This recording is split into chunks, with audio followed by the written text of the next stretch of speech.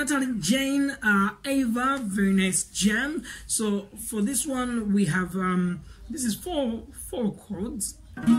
So we have a D minor here, muting the low E. So for the whole time we're actually going to be playing this song, we are not going to be, this has to be muted, the high E. So what we're going to do is every time when you're moving your fingers, when you bar, make sure your the top of your index finger actually hits just below it.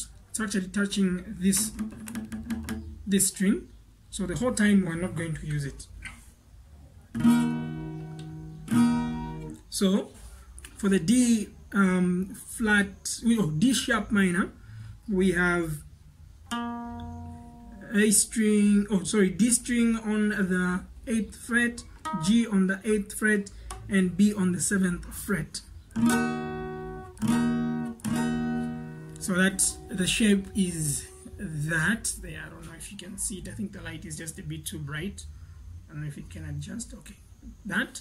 So and then we'll move a whole step. So we'll move this like this. We'll come here, going a whole step all the way this side. So we're actually muting the low E as well, and this time we're also muting the high E. So when we do that, we're actually just going to touch it a bit.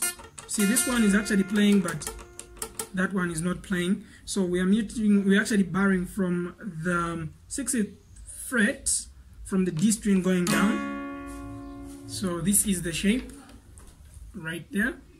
You can see that. And then moving a whole fret again down, and then going to B. For the strumming pattern we have